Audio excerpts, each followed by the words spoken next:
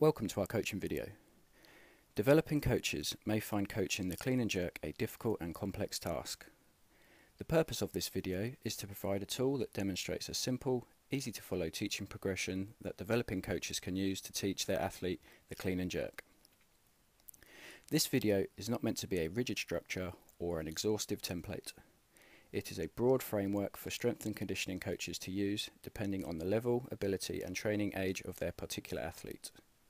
Thus, coaches may find that they are able to progress certain athletes quicker and not need to teach each and every progression. These progressions can still be returned to when technical errors arise and can also be included as part of the athlete's warm-up.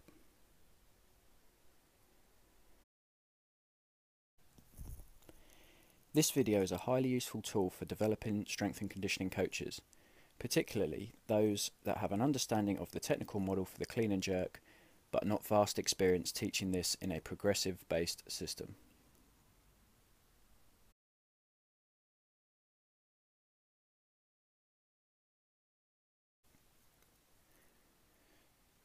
The receiving position of the clean is the front squat.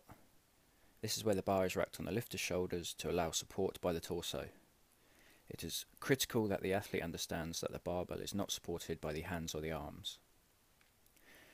The zombie squat is an exercise that can be used to introduce the position necessary to support the bar on the shoulders without the assistance of the hands. The athlete will set up with the bar or dowel across the shoulders without gripping the bar, the arms extended horizontally. Pushing the shoulders forward and slightly up creates a stable shelf for the bar. This should be in contact with the throat and behind the peak of the shoulder musculature. Once the bar is secured in this position, the athlete should squat with no movement of the bar, which will require the torso to remain upright, back extended and arms up and shoulders forward. An important note for this exercise is to make sure that the athlete understands that pushing forward of the shoulders is created by scapular protraction and not by rounding of the upper back. If this is the case, then this movement of the scapula without spinal flexion must be practiced in isolation. Once the athlete is comfortable with this and able to squat without movement of the bar, then he or she will be ready to progress to the front squat.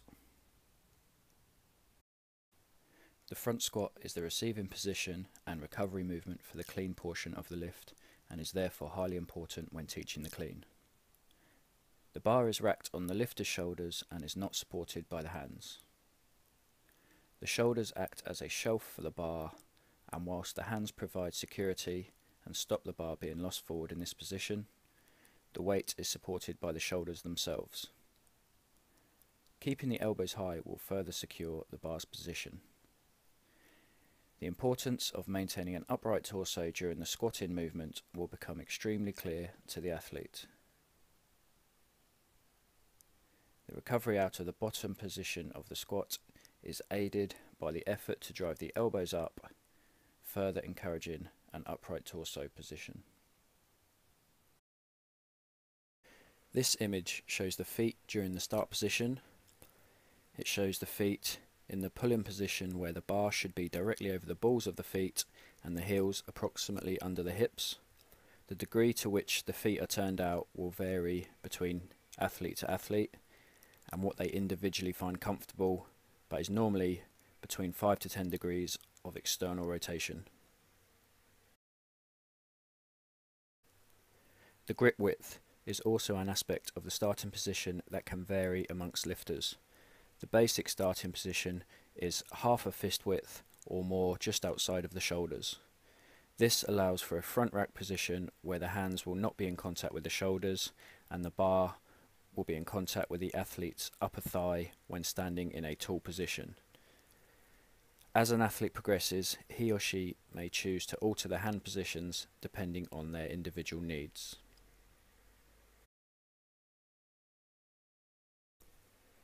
For the clean and jerk, a hook grip is used to maintain control of the barbell during the lift by creating a powerful hook on the bar. This is a pronated grip where both palms face the lifter. The thumb is trapped between the bar and the fingers. The fingers actively pull the thumb around the bar, creating a powerful grip. This may be the first or first and second fingers depending on hand size of the athlete. When a hook grip is used, it may feel uncomfortable or may even be painful.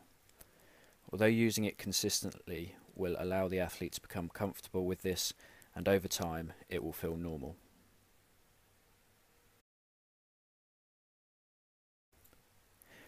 With the foot position, grip width and grip type learnt, the athlete can now progress. As its name suggests, this drill is simply a jump from the mid-hang position. It provides the athlete an opportunity to feel a violent and abrupt explosive action of the hips and knees from the power position whilst controlling the bar.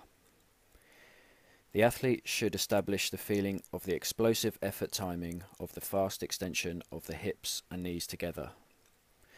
Starting in the mid-hang position, the athlete jumps vertically whilst fully extending the hips, whilst actively pushing the bar into the hips.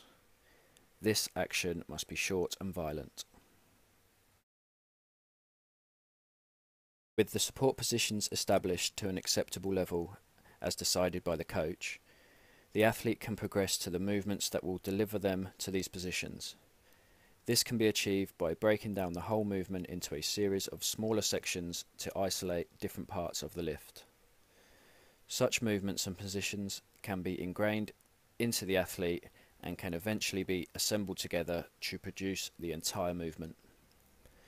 The progression of these drills will vary athlete to athlete, and as we said from the outset, this video is a framework whereby the coach can make decisions on such progressions depending on the performance of the athlete being coached. This drill from the mid-hang position puts the athlete in the position for the start of the all-important second pull. This allows for familiarization of the proper position and timing. From the mid-hang position, the athlete aggressively extends the knees and hips, pushing the bar into the upper thighs to avoid it moving out in front of the body. The purpose of this next drill is to teach the athlete the delivery of the barbell into the front rack position on the shoulders. The key factor is that the athlete must actively bring the bar to the shoulders and not just drop down underneath it.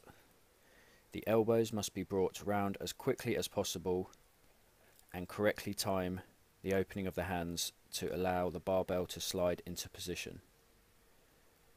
From the scarecrow position, with elbows flexed and elevated as much as possible as shown, the athlete pulls the bar up and back to the shoulders and rotates the elbows around the bar quickly. As the bar is delivered to the shoulders, it rests in the front rack position.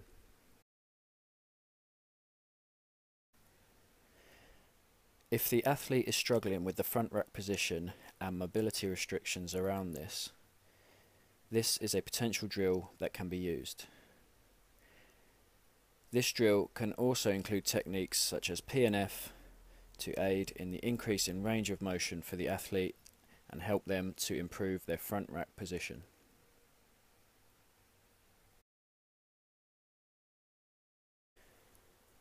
This drill is the isolated arm movement of the third pull with no movement from the legs or hips. This section builds upon the front rack delivery by including the initial pull of the bar from arm's length against the thighs into the scarecrow position, from which the turnover is commenced.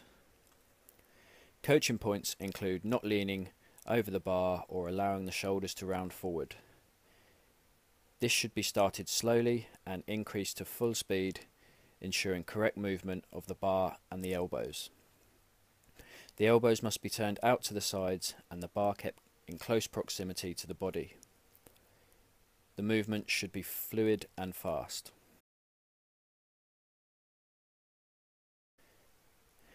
Building on the learning of the upward acceleration of the bar and its delivery to the front rack position, the introduction of the movement of pulling under the bar can be introduced.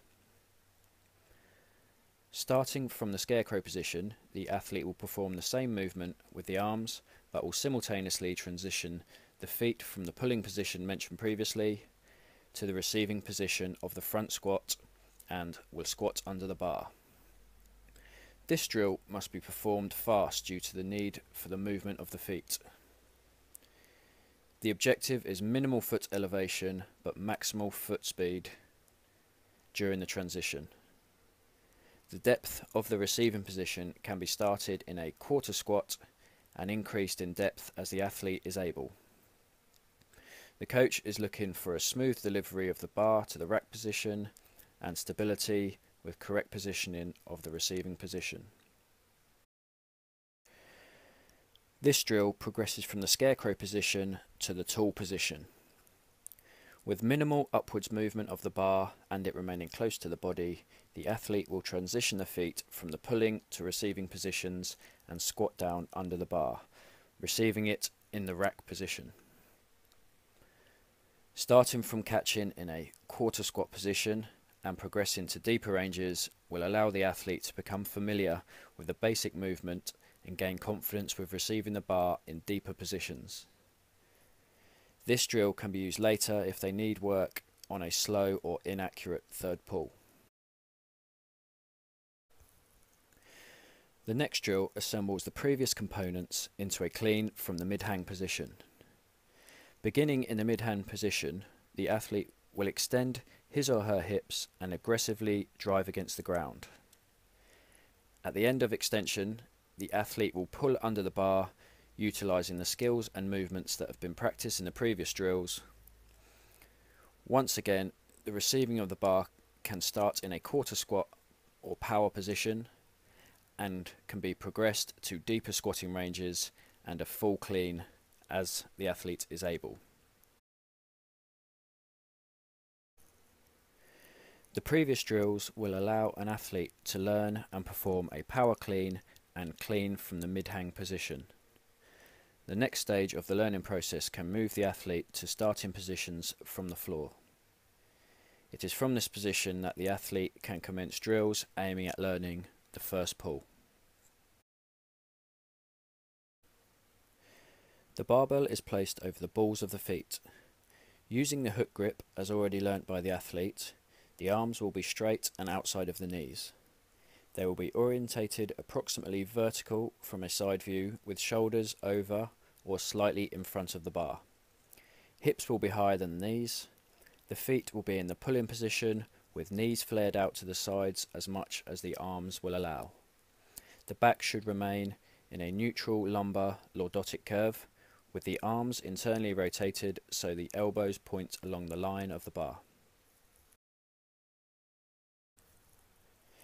This drill can be used if the athlete struggles with the start position as it allows for the bar to start at a higher position. From here the athlete can progress to lower blocks and eventually the floor once the coach is happy that the correct positions are met. This is another drill that can be implemented should the athlete struggle with the start position. Here the coach helps facilitate additional range and also ingrains correct starting positions. The athlete can then hold these positions for a specified amount of time, for example 5 seconds, until they are eventually able to naturally get into the position themselves.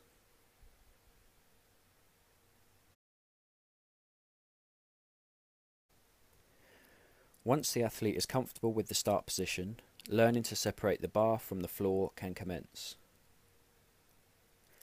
The 3 pause positions of the segment deadlift are 1 inch off of the floor, at the knee, and at mid to upper thigh. Each position should be held for 2 to 3 seconds before moving to the next. After the final position, the athlete will finish with complete extension of the hips and knees. This drill can be used to help teach the athlete the correct positioning during the pull of the bar from the floor to the upper thigh, where the final explosive effort will take place. The halting deadlift is performed just as the segment deadlift is, but without the first 2 pauses. This is a progression from the segment deadlift once it can be performed correctly. The positions of the segment deadlift should still be performed in an identical manner, just without the pauses and in a smooth, accurate manner.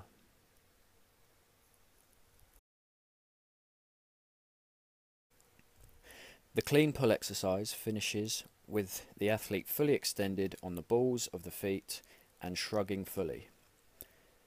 This exercise can be used when the athlete can make the correct positions but could be limited by strength or power or by technique. The loads used during this exercise should allow for a reasonably quick extension, and these loads can vary depending on the training outcome required by the coach. Pulls can be performed from varying heights of hang positions or block positions also. This may be to train particular ranges of motion that the coach deems an athlete needs to improve on. Therefore, they can be used as technique improving drills using lighter loads, but also as a strength building exercise using heavier loads.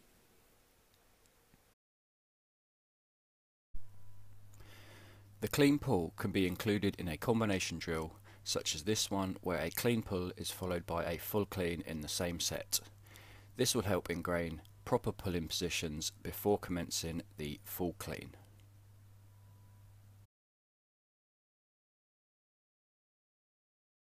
The power variation of the clean is mechanically identical to the clean, with the only difference being the height at which the bar is received. A power clean must have the bar received and stopped with the thighs at or above horizontal in relation to the floor. This means the athlete must not ride the bar down into a deeper squat position. This can be used in training the clean for a variety of reasons. These can be to train speed and precision, as the bar will need to be pulled higher, for training a violent second pull, a fast turnover of the bar, or due to lack of mobility of an athlete to meet lower receiving positions. The full clean starts from the floor and is received in a full squat position. The recovery ends with the athlete stood upright with the bar in the front rack position. It is from this position that the jerk portion of the clean and jerk can commence. This is the second and final stage of the clean and jerk lift, and is where the barbell is lifted from the shoulders to overhead. In essence, the athlete creates force against the platform to accelerate the bar upwards. The force is then removed and the athlete pushes his or herself underneath it. The grip width will differ from person to person, with positives and negatives applying to different positions. From the clean front rack position, the athlete will push the hands in as deeply under the bar as possible, lifting the chest and spreading the lats. The shoulders must continue to be pushed forward and elevated slightly to maintain a secure shelf for the bar. Elbows should remain slightly in front of the bar. The arm and hand positions will vary with each athlete depending on the arm length and flexibility of the athlete. There is an opportunity to shift the grip from the clean grip to the jerk grip width, but limiting this shift will improve the performance of the lift.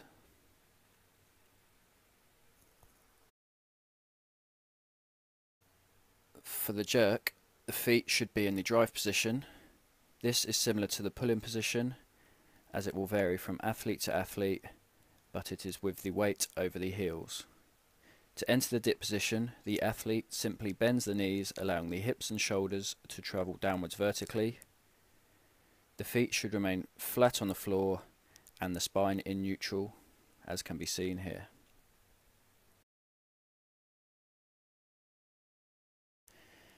The first decision to be made is to decide which leg the athlete will lead with. By simply instructing the athlete to step forward or perform a lunge, the preferred leg can be spotted. Athletes can always experiment with both legs and decide which is most comfortable for themselves. The width of the feet should be approximately that of their squat stance. The lead foot will be flat on the floor with the weight towards the heel, and foot either straight or turned in slightly. The heel of the rear foot will be elevated and weight will be driven through the ball of the foot. This rear foot will be turned in to keep the foot in line with the lower leg. The length of the split position should be so that the front shin is vertical with the front thigh at approximately 20 to 40 degrees relative to the floor. The back knee must remain flexed and weight approximately evenly distributed between both feet, or with slightly more weight towards the front leg. The torso should be vertical with the spine in neutral curvature.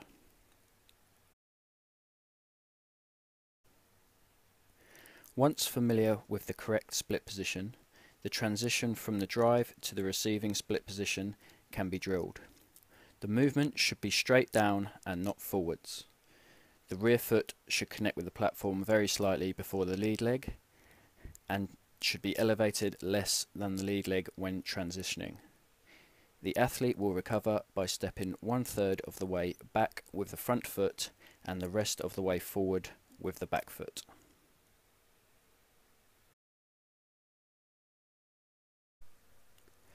With the feet in the jerk position and the bar across the back of the shoulders as he or she would be for a back squat, the athlete will grip the bar with their jerk grip width. The elbows should be orientated downwards as much as possible with a neutral upright posture. The athlete will simply press the bar straight up without moving the torso. Retracting the shoulder blades and extending the elbows will finish the lift. A vertical bar path is key for this drill. Also, an active overhead position keeping the scapulae tightly fixed. This drill is a progression from the press behind the neck and is progressed to the bar starting in the jerk rack position in front of the body. Whilst the purpose of the press behind the neck is to familiarise the athlete with a proper overhead position, the purpose of the press is to teach the athlete how to correctly move the bar from the shoulders to overhead. This requires some horizontal movement of the torso, the head and the bar. The athlete must press the bar in as a direct line as possible, and in order to do this, the face must be pulled backwards out of the way. Once the bar has passed the head, the athlete must push his or her head forward in order to achieve a finished overhead position. This is a great strength training drill and is also very good for training the position and timing of the dip and drive. It introduces the athlete to the idea of initiating an upwards drive of the bar with a dip and subsequent drive of the legs. Starting with the bar behind the neck gives the athlete the opportunity to concentrate on the dip and drive without having to worry about the bar path. The athlete dips by bending the knees only and must not be so abrupt that the bar is separated from its front rack position on the shoulders. An aggressive drive vertically will accelerate the bar vertically. As the knees reach full extension, the arms must push to finish the lift.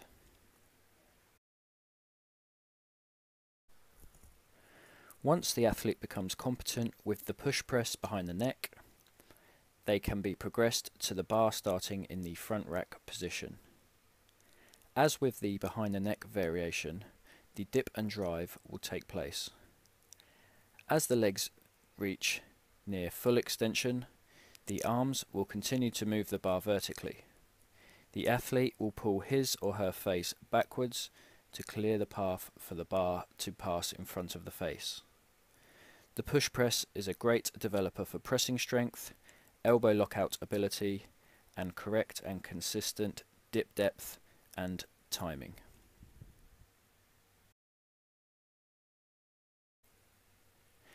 The power jerk is a lot less common in competition, although it is an excellent drill in the jerk learning progression. The press has introduced the athlete to the movement of the arms, and the push press has taught the initial acceleration of the bar with the legs and the transition between the leg and then the arm drive. The power jerk introduces the idea of moving the body under the bar without the distraction of a change in foot position. As the legs finish their extension, the athlete transitions under the bar into the receiving position, and the elbows lock out as the feet reconnect with the platform. This drill introduces the movement of driving the body down under the bar. Starting with the bar behind the neck allows a simple bar path and torso position. The athlete will press the bar halfway up and pause. The remaining movement is the push of the body underneath the bar, with the feet transitioning from the driving to the receiving position.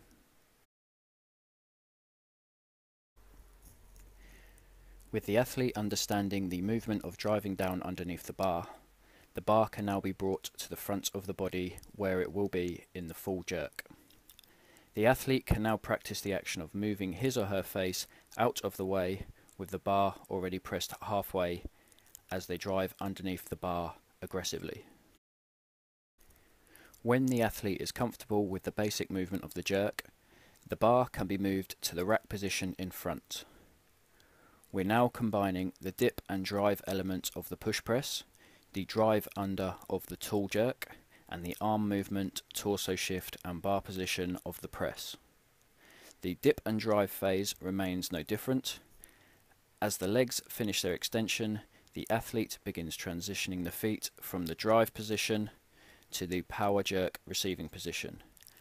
As the bar leaves the shoulders and the feet begin transitioning, the athlete must pull their face back to clear the path for the bar. By continuing to push with the arms as the feet transition, the athlete will push their body down under the bar into a quarter squat overhead position.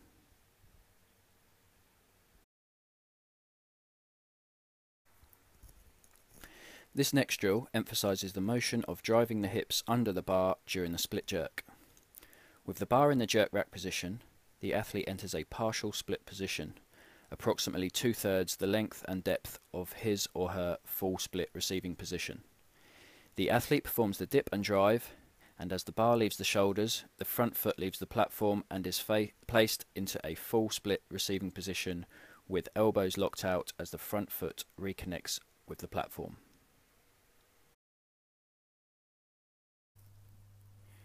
The athlete is now familiar with the split receiving position and understands moving into this position. Following the same dip and drive, the athlete will now transition his or her feet into the split position and secure lockout as the feet reconnect with the platform. The athlete will then recover from this position by stepping 1/3 of the way back with the front foot and the remaining distance forward with the back foot. Some athletes with shoulder issues or previous injuries may find the behind the neck variations more comfortable, and this may offer a potential means to overload this movement pattern with the triple overhead extension without aggravating their shoulder. Others may prefer the conventional split jerk.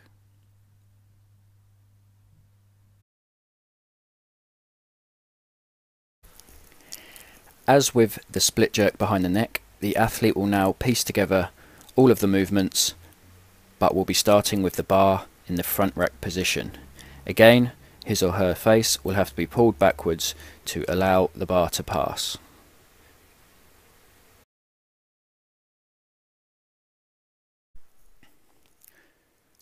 When missing a lift, the athlete must guide the bar away from the body and move out of the way as quickly as possible. A miss in front means the athlete needs to jump backwards and push the bar forwards, making sure the lead leg is moved backwards quickly. When missing behind, the athlete should guide the bar backwards and down whilst quickly jumping forwards away from the bar.